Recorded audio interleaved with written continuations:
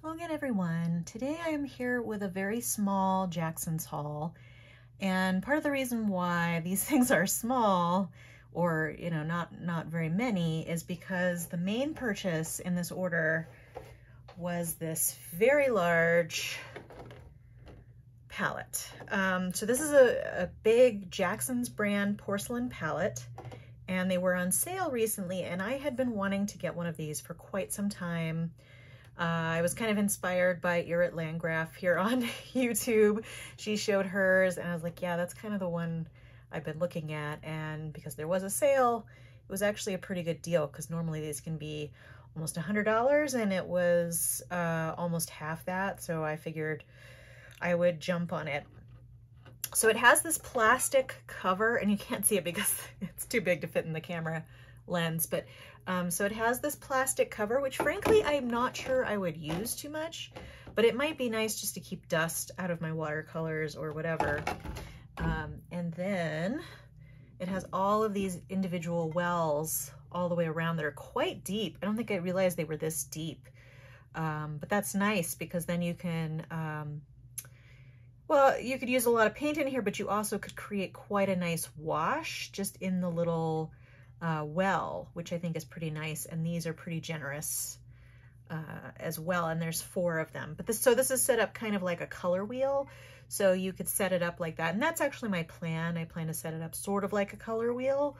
I have to think about what colors I want to put in here because this would obviously be for home painting.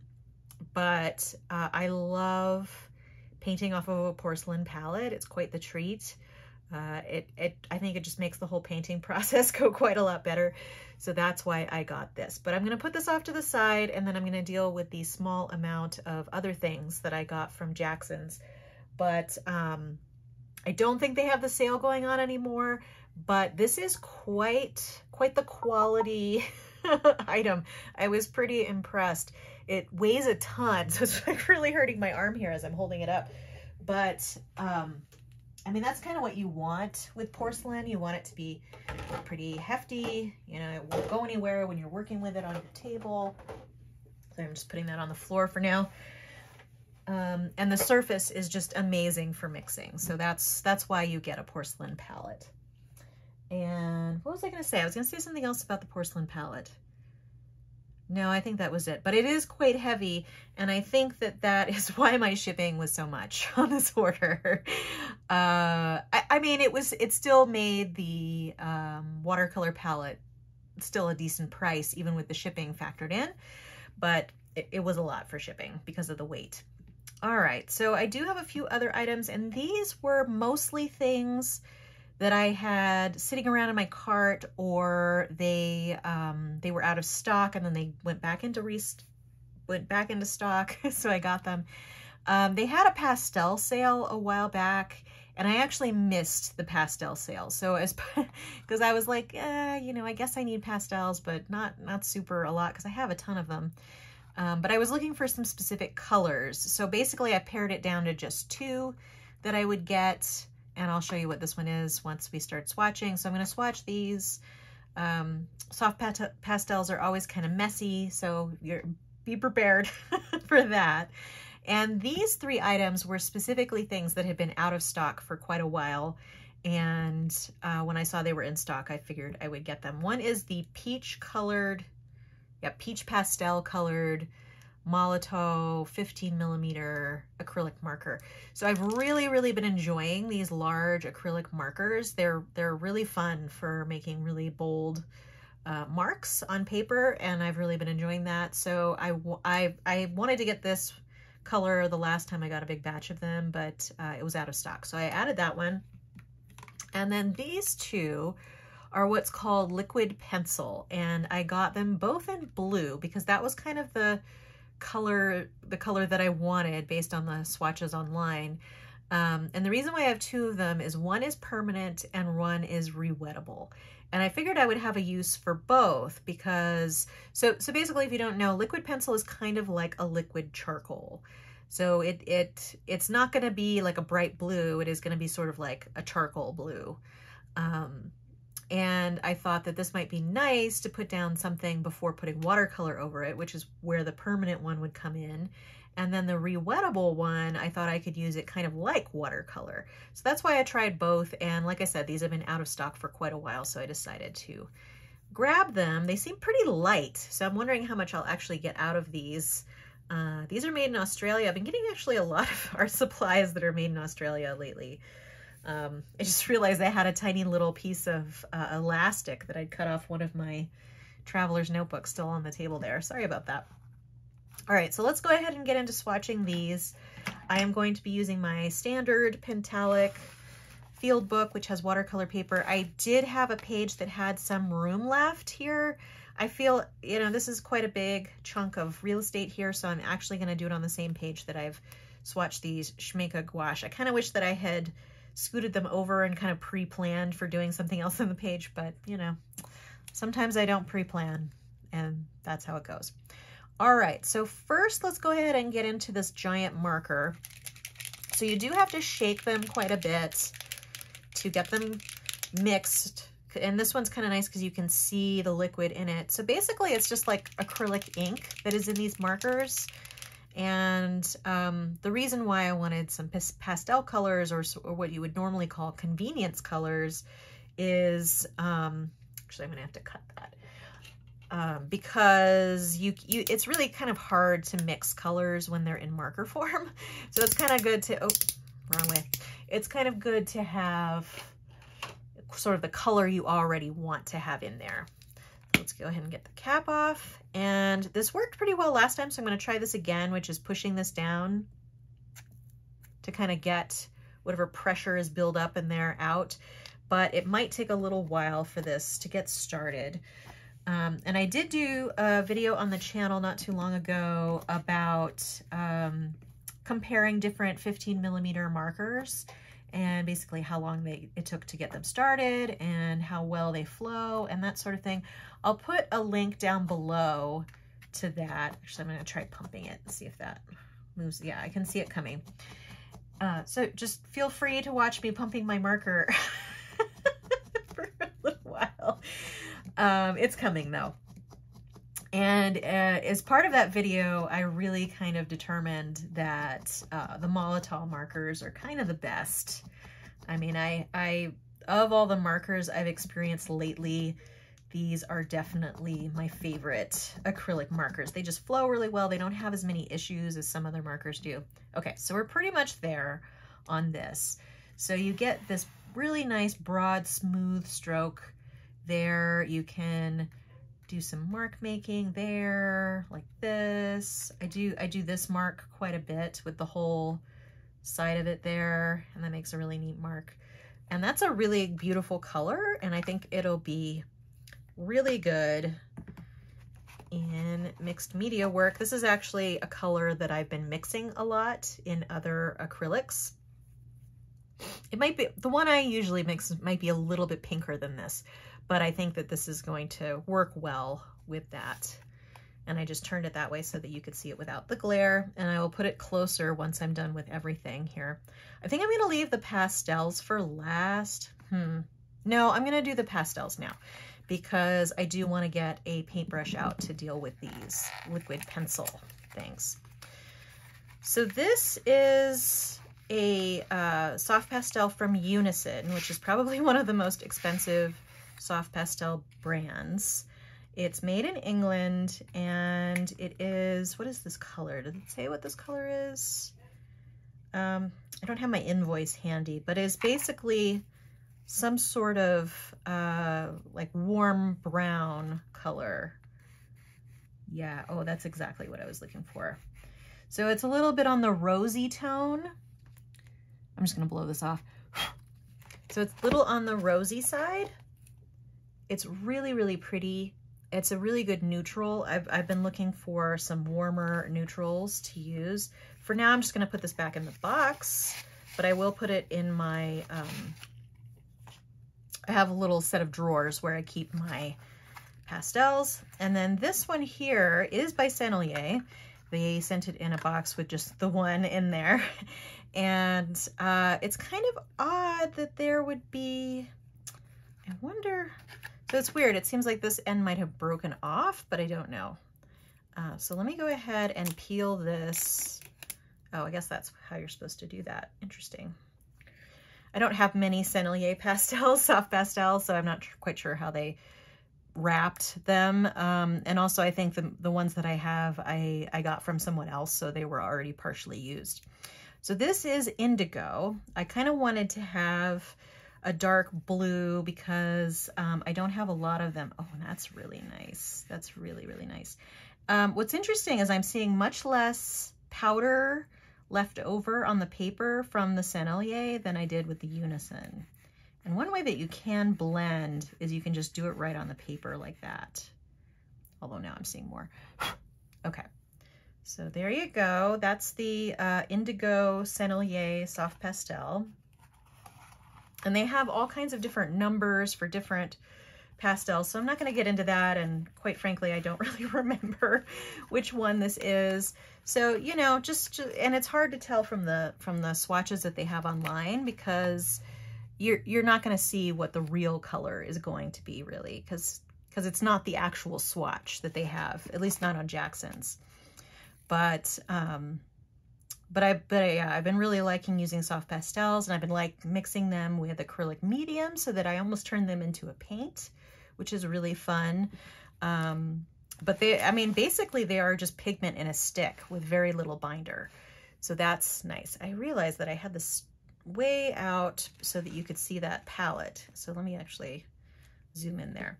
So now I'm going to try working with these. Let me see if there's a seal on them. Yes, there is. Okay, so how do I break the seal? I think you might be able to, I remember having trouble with this kind of thing. I'm gonna try this little round thing to see if I can break the seal with that. I don't think that's gonna work. So I'm gonna need, let me just try this little knife here. It's not ideal, but, ooh, okay. Since I don't have anything else, that's gonna have to work. And what I'll do is I'll just get what's on my knife off onto my paper. I'm just gonna go up on the edge here because I don't want that to get stuck to my knife. So then I'm gonna wipe off my knife and then open the other one. That actually came off pretty easy. And so that is the permanent one. So I don't want to leave that too long because I want to make sure that I can wet it with water and then try to see whether it truly is permanent, basically. But I don't want to wait too long for it to get permanent already. And then here is the rewettable one. Yeah, both are clearly highly under pressure. I'm also interested to see if there's any visible difference in the color between the permanent and the rewettable. Okay, I think I got most of that there. I'm gonna do one final wipe off of my knife. I never know what the best way to handle these tubes are that have seals like that, but this seems to work okay. All right, so I have a pot of water off to the side, although I have not opened it. So there we go. And then I have a paintbrush here. This is just a Princeton Velvet Touch watercolor brush. And what I'm actually gonna do is I'm gonna move it this way, and let's go with the permanent first. So let's see. Oh, that's actually really nice. And you probably don't need as much as I put on here. I really just was trying to use the amount that got onto my knife. So it looks like it goes a long way. So you can actually get quite a bit out of this. If you want it to be really opaque, you might have to use more, but this definitely seems like it'll work pretty well. And as you can see, it's kind of like a bluish charcoal color. It's not like a deep blue, but I really like this sort of almost black blue. That's why I got that color. Okay, so let's try the rewettable one. And it's very interesting because this one does have a different texture when I am wetting it with the brush. And I'm pretty sure you always want to use water with this just so that it flows. But yeah, this seems to have a little bit more gum arabic maybe. I think that's what they use in there. And There just might have been less here on the paper, but it definitely seems like this is a little bit bluer. The permanent one is a little bit bluer and flows a little bit better, which is kind of interesting. So I'm gonna let these dry here for just a minute while I chat about some other things. And then hopefully, yeah, things dry really fast here, so I'm hoping that will be the case again this time. But I'll just do a little recap while we're waiting for that. And this one is almost dry, this acrylic color. It's actually really, really nice. I was a little worried when I saw the cap because I was like, whoa, that's really orange. So it is definitely not as orange as the cap. It is more pastel-like, which is what I was looking for, not this orange. But yeah, because the swatch on the website looked more similar to this, which I kind of wanted, which I got, thankfully. All right, and here we have that sort of reddish, warm brown. I've kind of obscured it a little bit because I mixed the two colors a little bit. You can also mix these with your finger. I try not to do that too much with these because, you know, you don't know what pigments are going to be not good for you. But this is one thing you can do. And sometimes, you know, your finger is the best tool. And I would just recommend that if you do use your fingers, please wash your hands very soon after so that you get all that pigment off of your hands. You don't want that soaking into your skin at all. And like I was saying, so the soft pastels are pretty much just pure pigment with very little binder. So what you could do is add water to them and move them around a little bit with water. Here, I'll kind of show you what that looks like. And I was kind of surprised at how nice that works. This is quite a wet brush. And I'm just going to do this side. But look at that. I mean, it almost is like a watercolor stick. And it looks really, really nice. Because basically all that's in here is gum arabic, very little, and the pigment. So it looks quite nice when it is, when you add water. The only problem is that when it dries, it's going to be smudgy. That is the one thing. So I'm going to try and wet this as well. I'm probably going to blend a little bit, but yeah, I think the Sennelier acted, oh, sorry, there you go, acted a little bit better with the water, but you can also mix them like this. So that's also really nice. You can kind of add them to watercolor paintings and you can get a really nice effect. You can always spray fixative on them if you don't want them to smudge. And I have a few like collage papers that I covered with, so I covered with a soft pastel and then I added water, and they're a little smudgy, but not crazy smudgy. It doesn't seem to be as smudgy as if you just put it on the paper. But what I really like about this is that you get this really nice granulation quality because, you know, it's powdered pigment. So you're essentially getting a larger pigment particle here than you would in most watercolor paints. And there's some really neat stuff going on right here with that.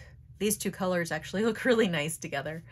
And this indigo looks almost black when you add the water to it, because you can still see here it's blue and here it looks almost black, probably because it's kind of diluted for one thing. And I'm not sure if the color will shift when it dries, but I'm thinking it just may be a little bit more charcoal-like when you add water. That's really nice.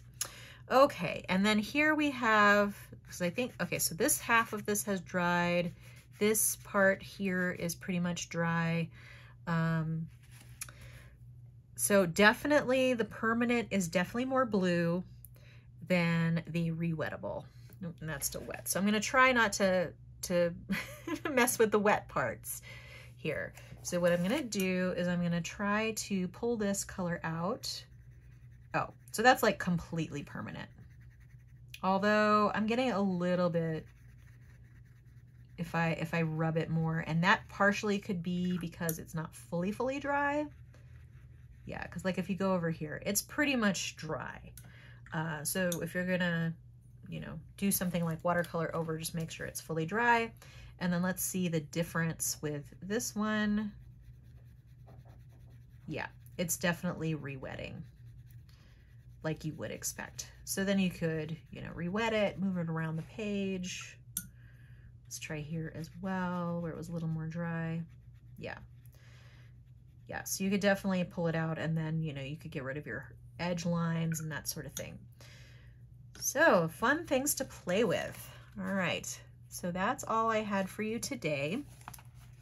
And this, and then the the ceramic palette or porcelain palette, which I probably won't be showing again on the channel even when I start using it, but maybe we'll see. It's just very unwieldy and very large, so it's kind of hard to show on the camera. But I'm really excited about it because it really is quite the luxury to be able to mix with a porcelain palette. Okay, well, that truly is it. I hope that you subscribe to my channel to keep track of new videos when they come out. If you enjoyed this video, please give it a like. I hope to see you next time, but in the meantime, have a great day. Thanks so much. Bye.